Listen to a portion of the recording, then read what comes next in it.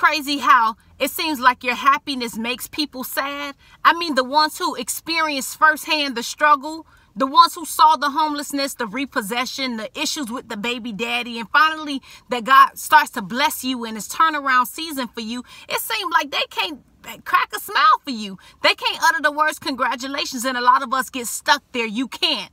Your simple response to situations as such should be like, look, I'm in my bag so you could get up out of your feelings. When you were happy and I was going through, I found strength in your happiness. But now the fact that I'm happy, it's seeming like it make you sad. That's very alarming to me. For those of you who are out there like that, listen, stop looking for people to congratulate you and don't disappoint God with other people's moodiness. Okay, Moody Mo. Okay, Negative Nancy. Just because you are how you are, I'm not going to get up out of my momentum. I have to take this blessing and I have to get to the next level. Happiness and all. Love you much. Mwah.